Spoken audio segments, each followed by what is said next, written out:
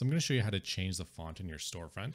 And there's a couple things we're going to look at here. We're going to show you how to change just an individual section of your storefront. Like maybe I just want to change this title. And then maybe I want to change the font everywhere. So that's another option here that we can do. Now, usually when you're kind of like looking at fonts on various other websites, that's sometimes where that inspiration comes from. So what I'm actually first going to show you here is how to take the font from an existing website and figure out what it is, and then maybe try to install that on your own site. So in this situation here, I see this how to explore Madagascar. It's very bold. I'm going to right click on this text and go inspect. And this should work for basically every browser, every operating system. They should all have that inspect option. And then right off the bat here, you should see the kind of proper text highlighted, how to explore Madagascar. And then the easiest way to figure out what font this is to actually click on this computed tab at the top. And now under font family, we'll see Changa 1. And then there's what's called a fallback font here. And what that kind of means is that if for whatever reason, someone browsing the site, the font doesn't download correctly to their computer, it'll fall back to cursive, which is a font family that's available on every computer. So there's no chance that they wouldn't have kind of a styled font here. How fonts work is actually they need to be downloaded to the computer if they're not already present on that user's computer. And most people don't have the fancier fonts on their computer. So that's kind of why you need a fallback font there. Okay, so what you normally would do is you go to Google and search this up. I'm going to go to Google Fonts because I know this is a pretty good website here with a lot of free fonts.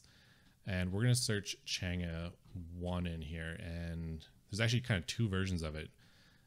Changa and then Changa 1. And you'll note that they are kind of the same. This one's just a really thin version.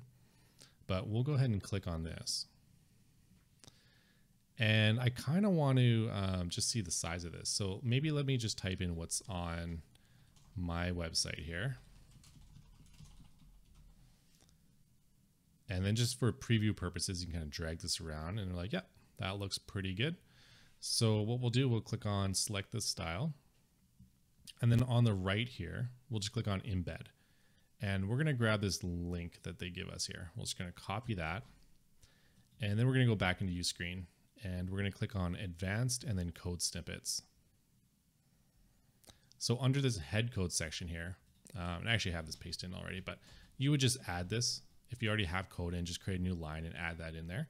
And you can ignore this error here. That's not a big deal. It's not going to actually do anything wrong. And now we just hit save changes. Okay, so now we're actually downloading the font for the user. But now we need to choose where to actually display that. So we're going to go back to the customization tab here. We're going to click advanced and then code editor. And before you make changes here, just make sure you back up that theme. I should show you here. Yeah, just click on this backup button here, create a new backup, because fonts are one of those things too, is you're styling things. If you've kind of forgot what it was set to previously, there's no going back unless you have a backup there. All right, so let's click on code editor, and then we're gonna go down here to the very bottom to the summer triangle and CSS. It's actually just a CSS file. Your CSS file might be the name of your theme. So just keep that in mind. It's typically the bottom file here, .css. And really easy, we're just gonna create a new line here. And we're gonna use this selector, it says asterisk. And this is actually gonna apply our font styles everywhere in the platform. This is typically not recommended that you style like this, but I just kind of wanna show you how it'll work to style everywhere. And okay, so we'll go back to Google Fonts here, and we're going to grab this next piece of code. We're going to paste that right into here, and then we'll save our changes. Now let's go to our storefront, and you always got to refresh, and sometimes you got to clear cache too. And there it is. There's my font.